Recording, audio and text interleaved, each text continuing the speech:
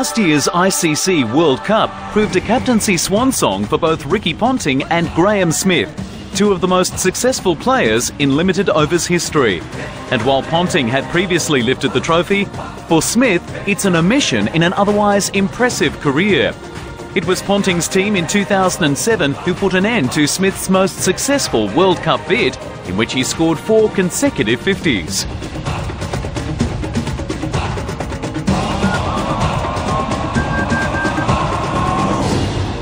I think in that World Cup, Australia were the dominant team. You know, they beat us comprehensively in the semi-finals, and had beat that. I don't think they lost a game in the whole World Cup. So, you know, I think you learn today to just be positive about the next opportunity that you get. Tall, muscular and powerfully built, Smith is firm and forthright, opening the innings for South Africa in a Test or ODI, scoring runs with brutal ease.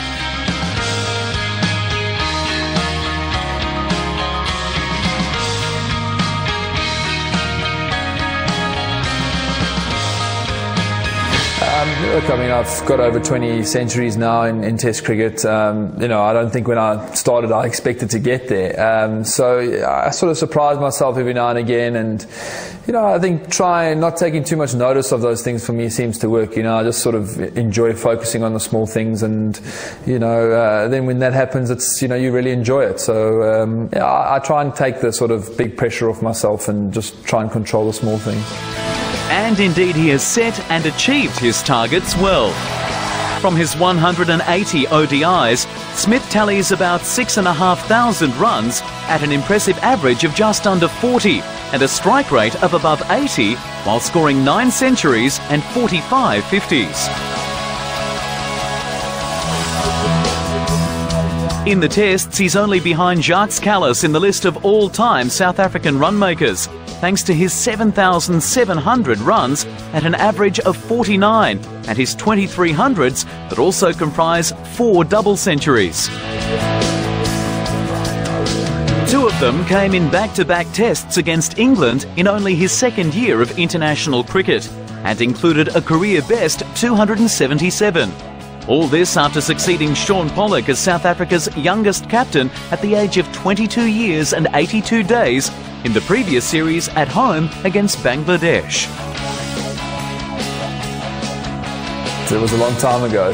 Look, I mean, it was my first major Test as captain, and you can't really imagine going out there and scoring back-to-back double hundreds. So, I mean, it's one of those, you know, rare feats in your life that you look back on as a proud man, and, you know, wonderful achievements in your career, you know. So those are 2, you know, obviously special knocks. For me, you know, I think the batting is always a crucial aspect of the captaincy, you know, opening the batting, finding time to sort of make sure that you can prepare and you're ready to perform your role for the team. Because, you know, really, if you ask a lot of players around you, you know, you've got to be able to carry, you know, your weight in the team.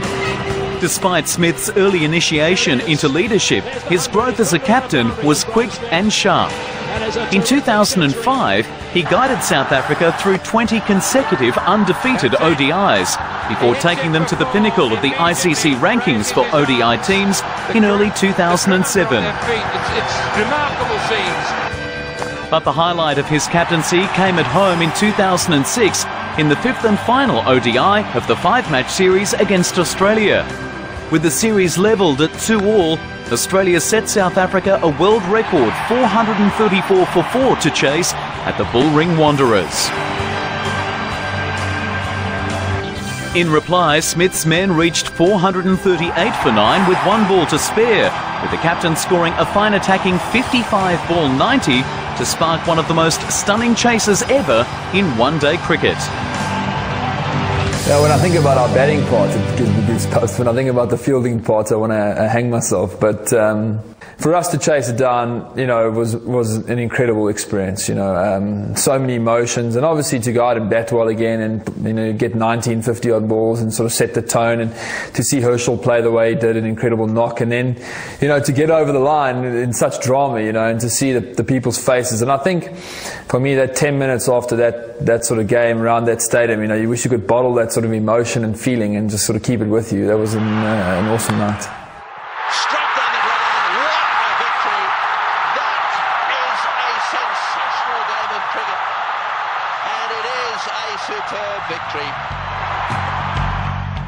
Smith's penchant for world records continued as he struck 232 in the highest opening partnership of 415 with Neil Mackenzie in Bangladesh in early 2008. The left-hander carried his brilliant form over to England, where his 108 in the first test at Lords earned his country a fighting draw. His match-winning 154 not out in the second innings of the third test at Edgbaston next gave South Africa their first series victory on English soil since 1965. The Proteas next went on to create a similar piece of history down under. In the first test at Perth, South Africa scored 414 runs in what was the second highest fourth innings total to be successfully chased and the highest on Australian soil, with Smith scoring 108, his first century against Australia. And his team completed the kill in the next test, in the course also inflicting the first home defeat on the opponents in 16 years.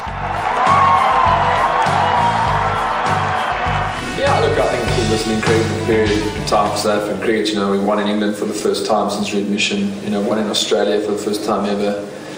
We drew a series in India, so it was a lengthy period away from home. We sort of, you know, didn't really start well against Australia. They were right motivated after having been beaten at home, and we only really found our feet by the third test match. So we lost that series 2-1, but we went on to win the one-day series after that.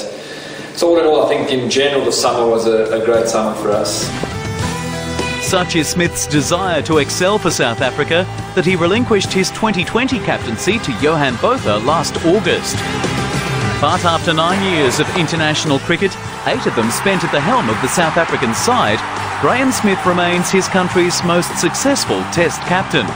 With 84 wins from 137 ODIs, he's second only to Hansi Cronje as South Africa's best one-day captain.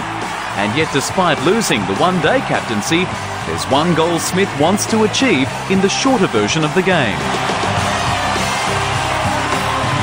Well, I think there's always a few facets to sort of viewing a World Cup. You know, obviously there's the cricket side where you want to be successful. You know, every team's going to go there with the goal to play good cricket and to hopefully, you know, hold up the trophy at the end of the time. You know, I think everyone's sort of working towards that, and it's just really a taking step at a time. You know, we've got a lot of challenges before we get there in terms as a team, but you know, hopefully we can set ourselves up well for that World Cup. At 31 years old, Smith, with his imposing batting style, looks like he'll remain a part of the South African team for many years to come.